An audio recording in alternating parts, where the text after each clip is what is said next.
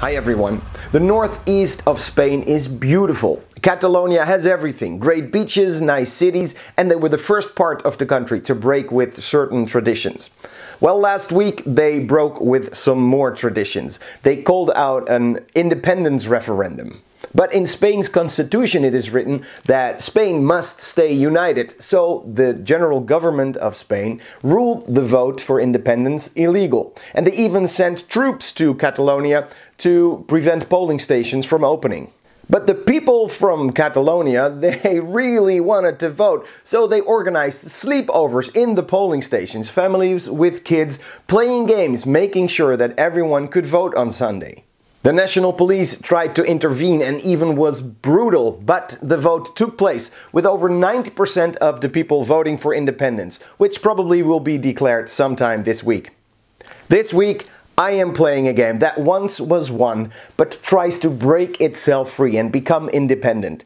This week I am playing Century Spice Road Golem Edition. Century Spice Road is an easy game. On your turn you can do 4 things. You can buy a card, play a card, pick up all the cards that you played in previous rounds back into your hand, or use your spices to gain cards with points on them. The cards all have actions on them, like gain more spices or trade spices you already have for different ones. It's easy, it's fun, and when the game starts flowing and you've got a little engine going, it's very fulfilling. The designer, Emerson Matsuuchi, made a different version of the game, the Golem Edition.